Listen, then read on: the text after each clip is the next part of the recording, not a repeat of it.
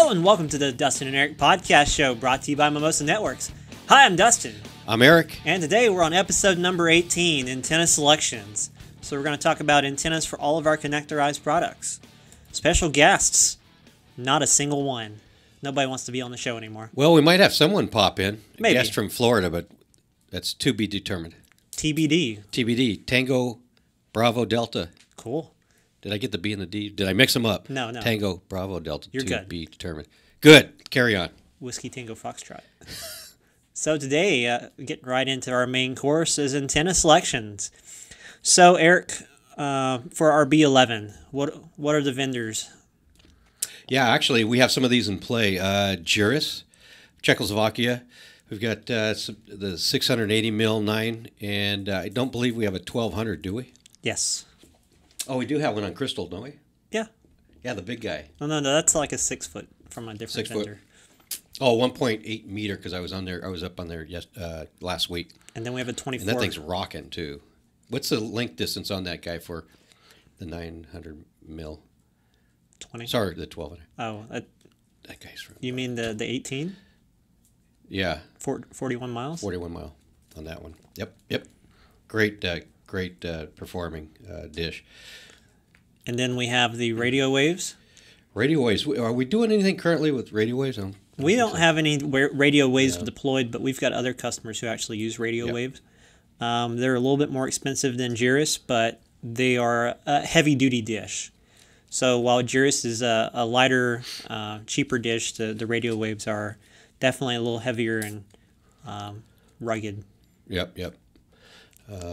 So then for the A5c, there's several different vendors out there. There are the Mimosa antennas that we have, the N5-45X2 and X4. Yep.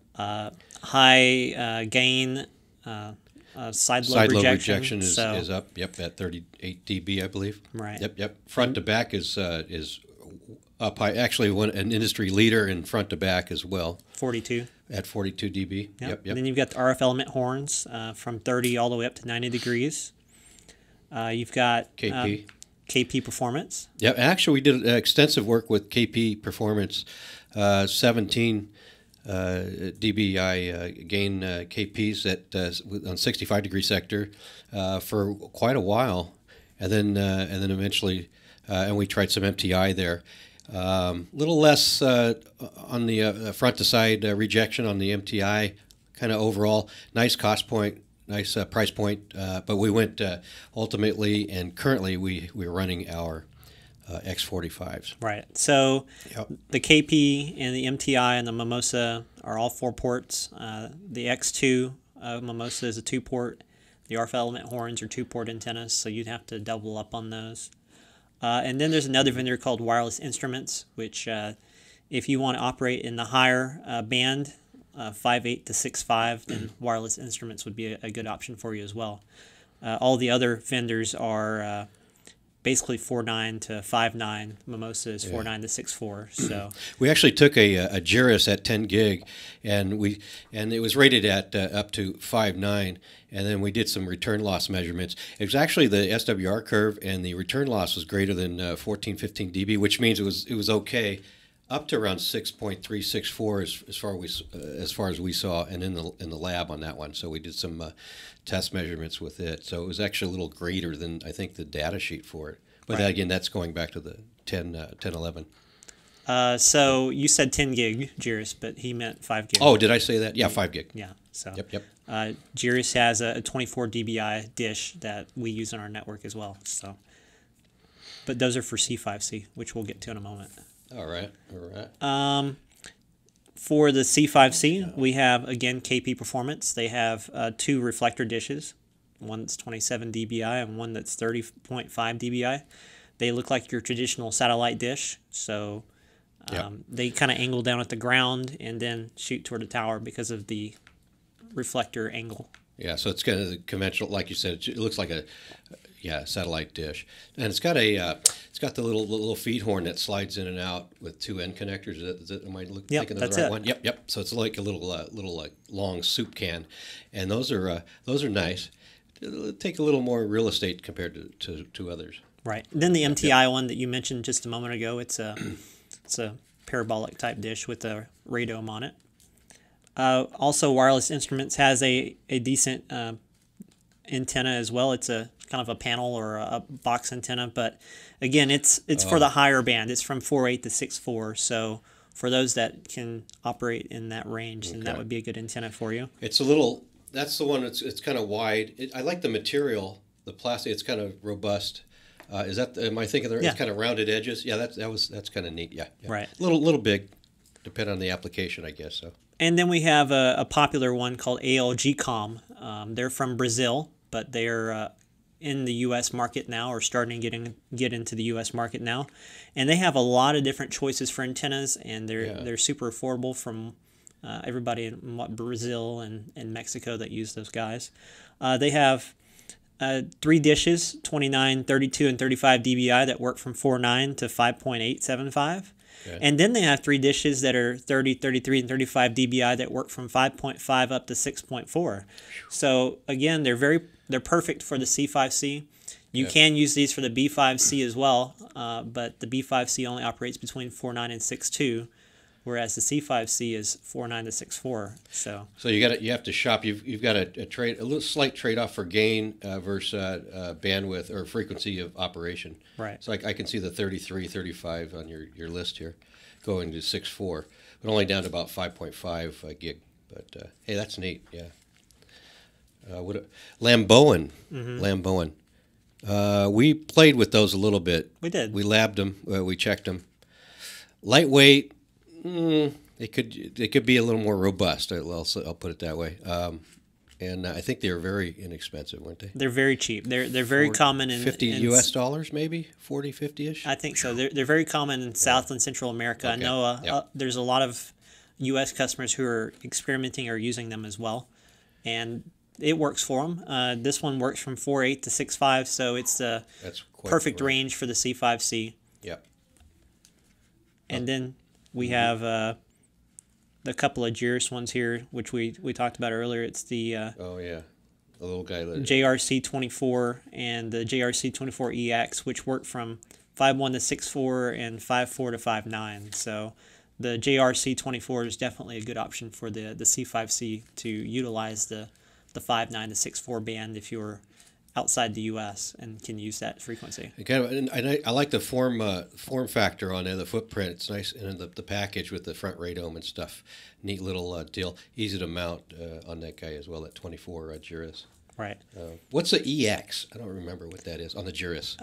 We have both, but they look pretty much exactly the same. Okay. So I guess the EX is just a cheaper option that has less frequency usage. We've got the RF Element twist port dishes, the Ultra dish, the 24 and the 27 dBi dishes. They work from 5.1 to 5.9. So again, appropriate ranges for U.S. customers. There's plenty of people outside the U.S. who use these, but you can't utilize 4.9 or 6.4 with these. So, it really depends on what you need to use or what spectrum you want to use with your radio. If you're here in the U.S., this guy goes to say 5,900 meg. What's your spectrum look like? I guess for that one, do you need to bump? Do you need to go lower or higher, or right. Can you park below 5.9? Yep. Then we have the Ubiquity lightweight rocket dish, 5G 30 dBi. It goes from 5.1 to 5.9 also. It's pretty cheap too. It's $150, I think, or around $150. Yeah. Do you get 2? Yeah, 2 for 130. No, I forget. No, that's incorrect. Yeah, I think you're right. Right. Or 120, 130 each. Something like that. Maybe. And then the cool thing about that is the C5c will slip right in on the back of that, and it's got the built-in RPSMA cables on the feed horn that connect directly to the C5c. It's ready to go out. Yeah, go out of the box. Probably that's on the 5 gig market. That's a very popular antenna, I'd say. And we've had a few of those in the network. Yeah, just a few. Yep. Then we've got for the B5c, several common vendors here. Arc Wireless is a very common one, and they have 30 and 34 dBi dual polarity dishes available. You've got the Lcom, same thing. You have 30 and 34 dBi dual polarity dishes available. These are quite robust as well in the 5 gig department. As far as the mounting hardware, they're larger hardware and bracketing, Right. a little beefier metal on the reflector, the antenna. And they're very affordable too. So they're pretty common out there. Then ALG-Com also has a 29 and 32 dual polarity dish that works between 5.1 and 5.9. That's perfect for the B5c. And then the last one on my list here is RF Element's Ultra Horn, which you can use for both the C5c and the B5c. So you can use the twist port for the C5c, and then they have an adapter for N-type connectors. Get the N connector go. Okay. Yep. So keep in mind that there are tons and tons of antenna vendors and antennas out there. These are just some that we've tested with or we know that our customers use. We don't recommend a particular vendor or type of antenna, except maybe Mimosa branded equipment. But we understand people have their own preferences.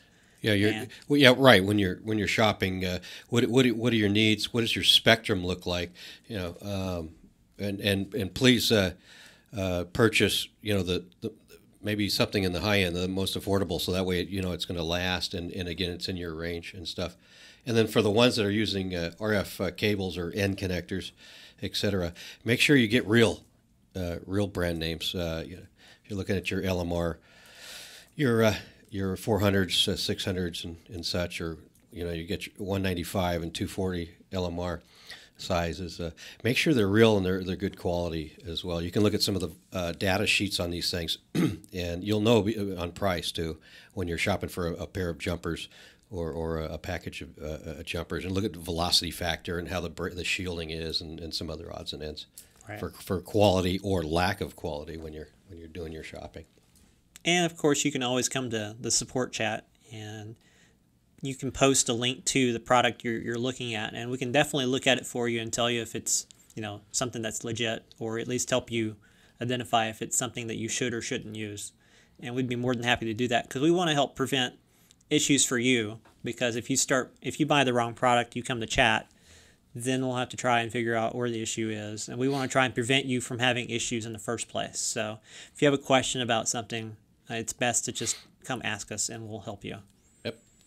All right. Well, I guess that's it for this episode. Thanks for watching, and we'll see you next time. All right. See you later, guys.